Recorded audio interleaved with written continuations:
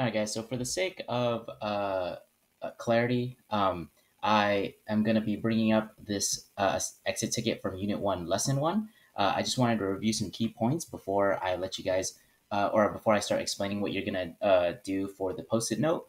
Um, so I want us to notice here, right? I know I didn't like tell you guys explicitly that you're supposed to shade it like I did here. I just shaded it in here so that you guys can see it more clearly. All right. Notice here, right? These ripples in white, they are excuse me.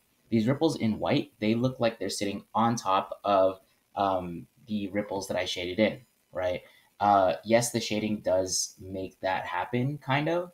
Well, not kind of, it does. But what really makes it look like these shapes, the white shapes, are in front of or on top of these darker ripples or shapes is because it's not being blocked by anything, right? So you can see the entire shape of these white ripples, but you can't see the entire shape of, for example, this ripple, right? This ripple gets cut off right here, okay? The reason it gets cut off is because when I was drawing it, as soon as I hit this point, all right, as soon as I hit this point, I stopped drawing this shape, right? Because it's being concealed, and I just continued where this shape left off. Okay, so we're going to take that same principle of making certain things look like they're in front of other things by like stopping where they touch, right? From this assignment, and we're going to be applying it to these different foods. Okay, it's going to be a much more complicated. The principle is the same, but it might be harder to think about when you're actually trying to draw specific things. Okay. Um, so let's go ahead and play this recording of me drawing. Oh, there we go. Okay.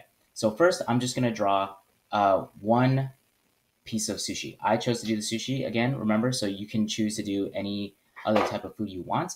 I'm just going to draw it I'm just going to pick one of any of the variations that I've learned to draw here. You could do one, two, three, four. You choose either one, two, three, four, or five.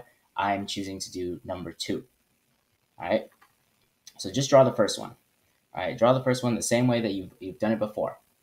All right. Now, the next thing you want to do after finishing your first version is you want to pick another version. Okay. Since I already picked two, I know in my brain I am not picking number two again. I'm going to pick one, three, four, or five. Okay.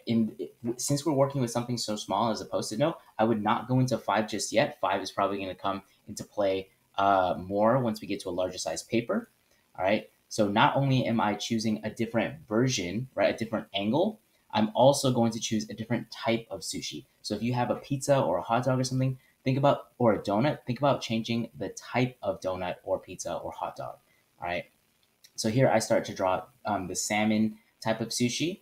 Okay. And notice that I have now chosen version number three. Okay. I always have my sketchbook with all of my examples on my right. You can keep it on your left if you're right-handed, right? Whichever is easier for you, but you always want to have it visible so that way you can always reference it. It's like taking notes. Okay.